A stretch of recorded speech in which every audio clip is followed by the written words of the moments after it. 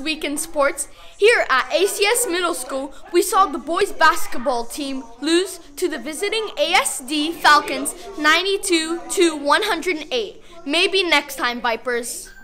The girls volleyball team did beat the British International School with a score of 3 games to 2 last Saturday here at ACS. Congrats to our girl volleyball players. And I had a chance to talk to their captain, Lou Jane, and here is what she said about the tournament. They won the first 2 games in a row, so we were really worried that this was going to be it for us, but we dug deep and ended up winning the next 3 in a row. My team really knows how to rally and never give up.